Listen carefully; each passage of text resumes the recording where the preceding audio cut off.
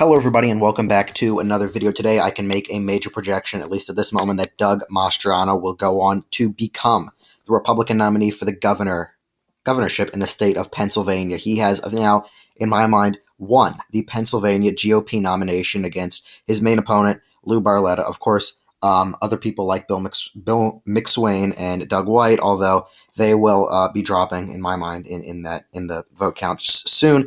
But Doug Mastriano, the Trump-endorsed candidate, Trump endorsed him only a few days ago. He was still leading in the polls. He's definitely been the more conservative candidate. He will go on to be the Republican nominee for governor in the state of Pennsylvania.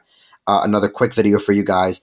I'm going to be probably making another video regarding Madison Cawthorn and Chuck Edwards. That race has been narrowing up. I think Cawthorn could end up pulling out, but I don't feel that I'm going to be making any projection as of right now, of course, because of the fact that the race is simply so close. But Doug Mastriano will end up winning this governorship race. It's pretty obvious.